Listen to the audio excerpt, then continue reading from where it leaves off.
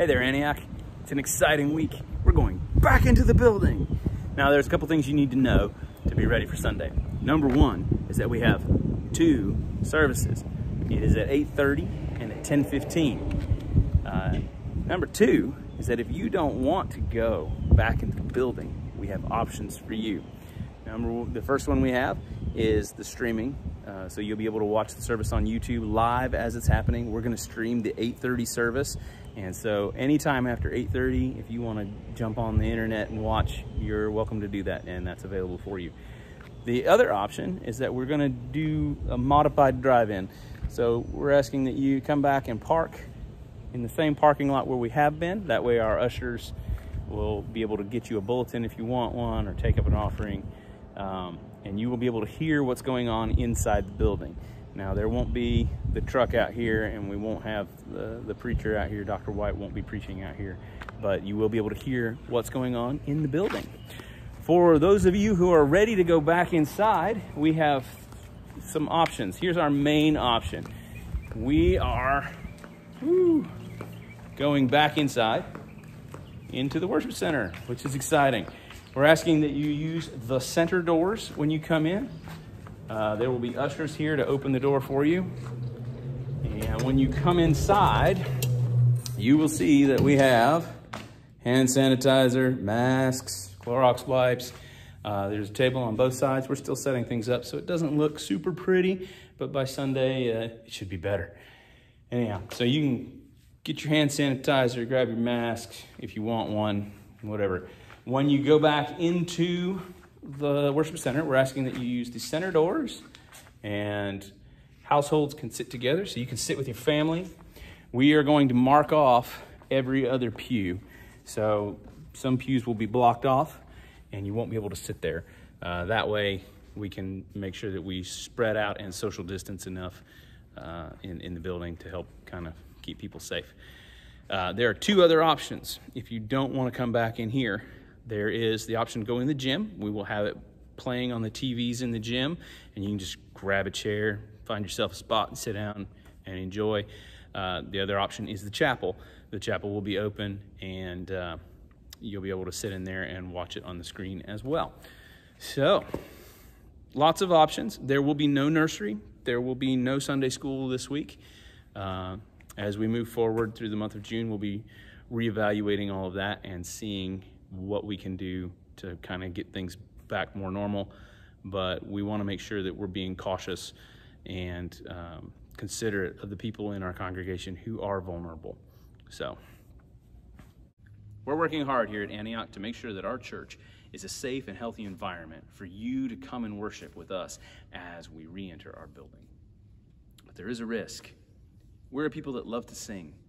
And singing is a part of every worship service we've had, and it's hard to imagine one where we didn't. But most experts are saying that singing is a high-risk activity. They say that singing puts out 6 times more particles than normal speech. It's on the same level as a cough. And where a long cough might last 20 seconds, our average worship song is about 4 minutes long. So when you put a large group of people together into a room and they sing together, they're creating a rather large particle cloud in that room. It's hard to know what to do with that. This virus is still very new, and the science is changing daily. Every day we seem to get new information. At first it lives on surfaces, and so everything needs to be wiped down. And then they say, oh, it doesn't live on surfaces, it's okay.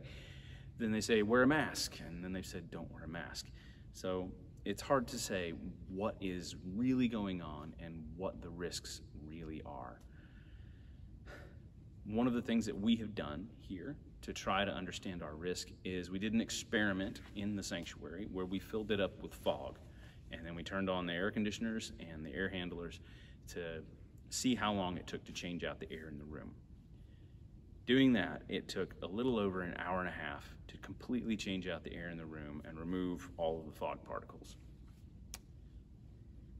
With that knowledge, we're trying to steer a middle course where instead of doing our normal worship service where we would have 4 or 5 songs, special music and choir, and instead of doing no singing, we're going to sing one song, and we'll sing it congregationally. You are invited to sing because worship is something we do together. It's not something that we watch like a football game. But you've got to decide for yourself if that's an acceptable level of risk. There is the question of singing with a mask on. As a singer, I cannot recommend that you do that. Singing is an aerobic activity, and so I can't recommend that you would do that any more than I would recommend that you go jogging with a mask on. You're going to be rebreathing your own carbon dioxide, and over time, that's not going to be good. Now, for the amount of time we'll actually be singing, the chances of you having an issue, very small, but it is a risk. As I said, the science is changing daily. Most churches are going back into their buildings on June 7th. And so the month of June is going to be interesting to watch, to see what happens with this virus as people are coming back together, as communities of faith around the country are coming back together. And it's something that we're monitoring as a staff, and we will be reevaluating every week. Did this work? Is it something that people are willing to do? Where are we as a church? So if you have any questions about what we're doing, if you have any comments that you would like to share, please feel free to give us a call here at the church office. You can email me. My email is in the description. I've also included links in the description to where you can get more information about the science around singing and the spread of the coronavirus if you're interested in it. There's also a link there to Southeastern Regional's website where you can see our actual COVID numbers in the county, including how many people are in isolation at the hospital. Those are all things that we're taking into consideration as we move forward. Again, if you have any comments or questions, please feel free to give us a call. I love y'all. Hope to see you soon.